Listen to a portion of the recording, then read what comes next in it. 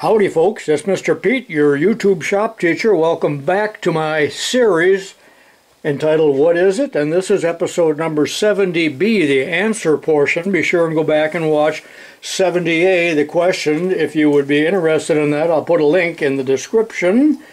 And these are the 5 tools, and I'm going to identify them right now. We had some real good answers, and I think most of them were correct. A few funny ones, so go back and read through the comments too. You might get a kick out of some of that. So let's get started here with item 1. Quite a few people knew that number 1 is a key impressioning tool used by locksmiths, and this one was designed by a man by the name of Patrick Pend, and he was from Ireland. Did a nice job on this. I'm not sure exactly how it works, but the whole idea here is when you take a blank key and you're trying to fit it into a lock without a key, you sharpen up the edge here a little bit with a file, and you merely insert it into the lock and you wiggle it around, and the pins will make a tiny impression so you can start filing your key. Now, I have no idea whatsoever, nor did anybody mention what this squeezing handle is all about.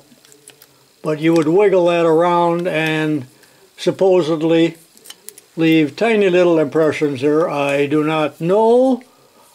I've never actually used it. It's probably not that easy to use. Takes some skill.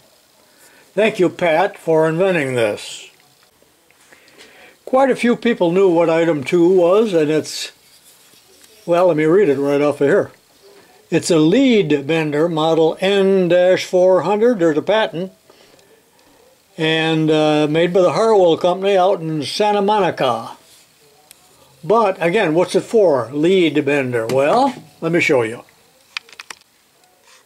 You probably watched my recent video where I put the name down at the bottom. It's a tool hoard.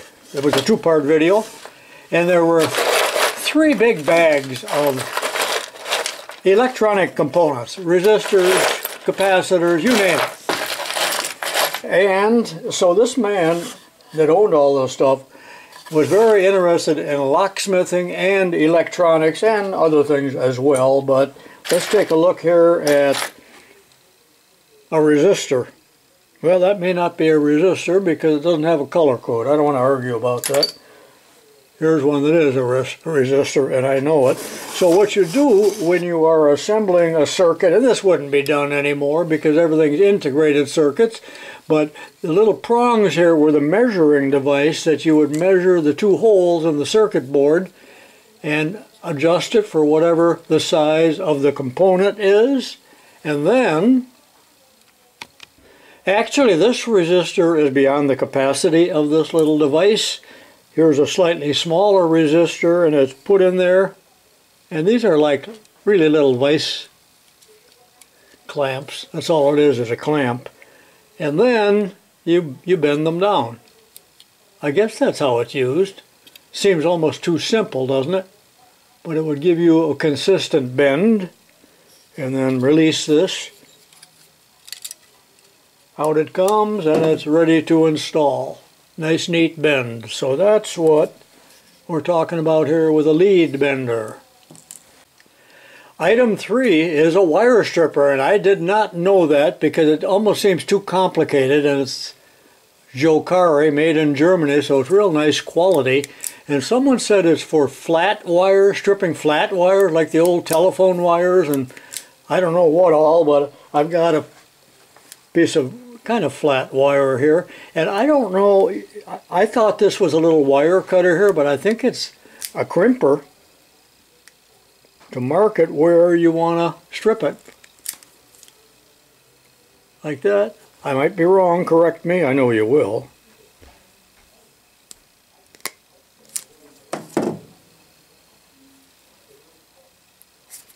Well, come on. Works pretty nice, doesn't it? And of course it's right along the lines of this other type of stripper, which I'm more used to.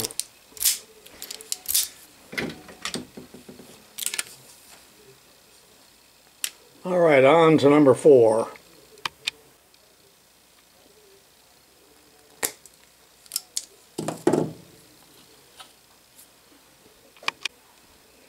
Item 4 from John DeRosa, thanks John, is a tiny little torque wrench, is all it is. And now I do remember what this was for from hanging around the auto shop teacher at the high school. And it is very specific. It is for tightening battery terminals on the old side terminal car batteries, which would be very easy to strip out the lead fitting if you tightened it too tight. So I'll set this up so you can see it, and we just turn it, and it's probably the simplest form of a torque wrench, the cheapest to make. I believe it's a KD tool. There is a patent number here. I'll show you the patent, 2 patents. Made in USA, but there is no label underneath here. I thought it would say KD Tools, and it does not. Let me show you the patents real quickly.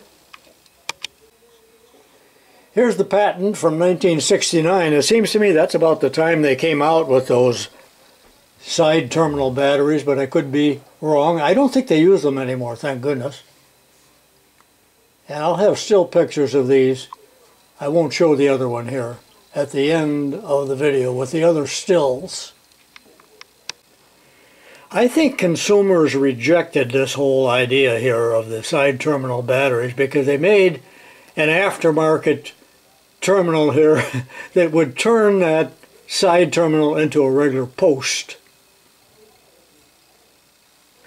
I've got the little hex screw, I believe it's a 5/16 or 3/8, and this is a 6-point socket, and you just tighten it up that tight. It sure doesn't seem very tight to me, but I suppose some big gorilla was stripping them out. And finally, item 5, given to me by my long-distance girlfriend Sarah out in California. This is a Miller's Falls, that's the brand, number 218 tubing cutter.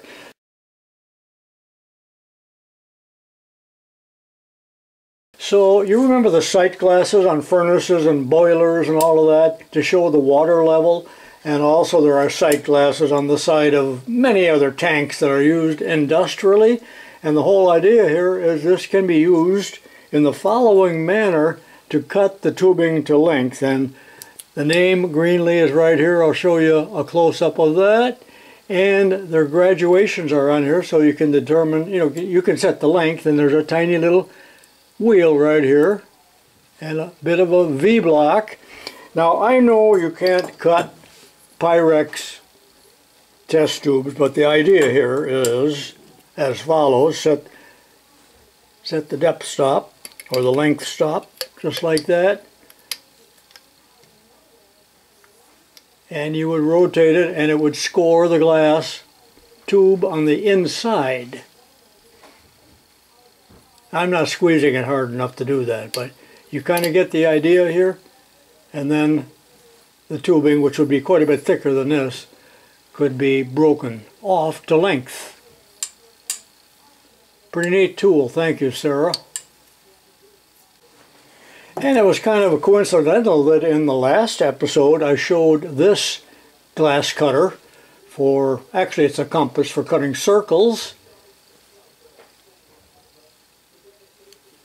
And, somebody told me that there might have been rubber on here, or one glazer said that they used clay or something to hold that in position so it didn't skate around on you. Some of them had suction cups, as I recall, or as someone told me. And again, the mystery here of why there is a left-hand screw right here, so that it will not, in this direction it's going to unscrew in your hand, but when you go clockwise it is tightening. Whenever you see a left-hand thread on anything, there is always a reason for it. They just do not arbitrarily do that to be ornery. Although it seems that way, doesn't it? Well, that completes this episode number 70. Thank you very much for watching. Please give me a thumbs up, a like, and all that good stuff if you're so inclined. Be sure and go back, and there are a total of 140 videos on my What Is It series. You may enjoy some of the older ones. And this is Mr. Pete saying so long, and I'll see you next time.